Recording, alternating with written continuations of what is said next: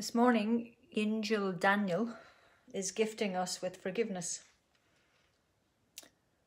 A recurring theme. He's been up already. He's been up a few times, Angel Daniel, and I suppose he is important because it's these things that affect our spleen and our liver. It's around forgiveness and resentment, and I suppose sometimes I look at it around guilt.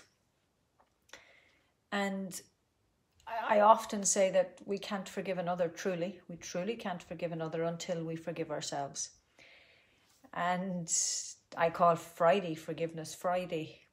And it's that sense of letting ourselves off the hook, looking back over our week and seeing the times when perhaps we were hard on ourselves and hard on others, because quite often we get to be so hard on ourselves that we can't cope with it. And so then we turn it out and be hard on others. And it's, to me, it's sort of like a yin and a yang, or a coming and going, or a dance between, the guilt and wanting to feel powerful. So when we turn things in ourselves, it sort of brings up that sense of being powerless. And when we then want to feel guilty about something, it helps us, because when we feel guilty, then we think we've done something wrong. So we've done it, so we become powerful in the situation. But it equally reinforces the powerlessness. It's a funny sort of dance that goes on between the two. And then we project that out and transfer that out on others and need to become powerful over them. And it really comes down to a sense of being hurt and feeling powerless. Being shamed more than guilt. I think most guilt is false guilt. Most guilt is false guilt. It's about us needing to feel powerful in a situation. We mightn't even have been there, but we'll find a reason to be guilty. And then we've got some power. And I suppose that's the ego, isn't it? It's our need to be needed, and our need to be powerful, or a need to be in control, especially when we feel we're not. That can happen in many, many situations, but it all comes down to sometime in our lives, probably very early on in childhood, where we were left feeling powerless. And that can happen without it being anybody's fault. And sometimes it is somebody's fault, but it does happen. So perhaps today, this soul time is about just sitting with yourself and acknowledging, being compassion for yourself, being your best friend right now, and placing your hands on your solar plexus area, which is just below your ribs and between your ribs and your belly button. Just placing your hands there and acknowledging, even though I can be hard on myself, even though I can, find where I can be powerful, I can be guilty, I put myself down and I'm being powerful even over myself. And then that goes out and transfers onto other people. Right now, I truly forgive myself.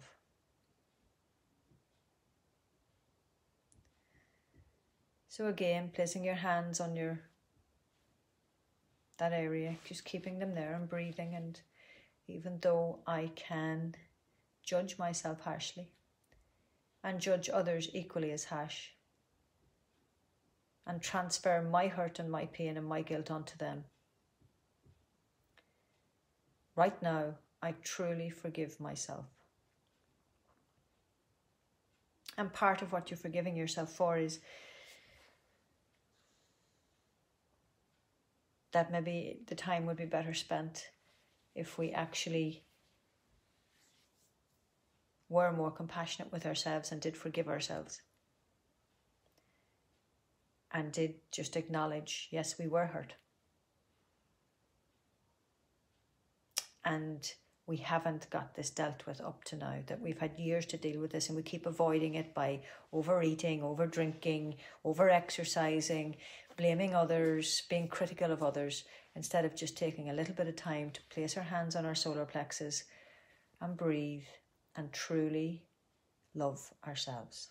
Forgive ourselves, love ourselves. Be what we need to be for ourselves.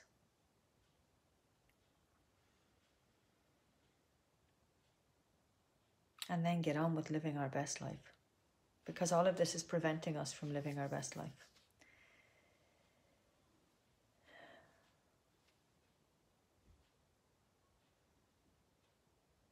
In a few minutes, I'm going to do some tapping on this. Relocate my camera. But just breathe, even if this is just the time you have. I truly forgive myself. I truly love myself. I truly like myself.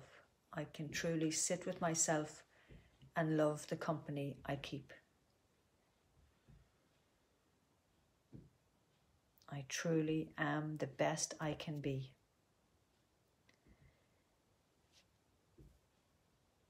I truly know that as I am gift. And when we start to do this and forgive ourselves and just let go of the pressure that we have ourselves under, our liver and our spleen get relief and start to have less of an emotional job to do and can get on with the physical job they need to do. We need all these organs working away in there, but the more emotional upset we have and the more emotional pressure we're putting ourselves under by judging ourselves so harshly. And we learnt that very early on in life, from watching others, from listening to what they said, and from taking it on board. So now it's time to choose what it is you want to be. And that's the beauty about our being, our brain. We can create neural pathways every second of every day. And the more we think down those pathways, the more we use them, the stronger they get. And the more we use them and the stronger they get, they become automatic pathways, neural pathways, that hopefully will kick into when we get stressed, instead of always kicking into the stronger, deeper, more negative, hurt neural pathways that are there. So even by doing this and taking this time every day, you're nurturing your soul, you're creating new pathways, and you're offering yourself a new way of being right now. We can't live our past again. We can try, but you're just using all your energy and putting it somewhere, and it's not doing anything for you now.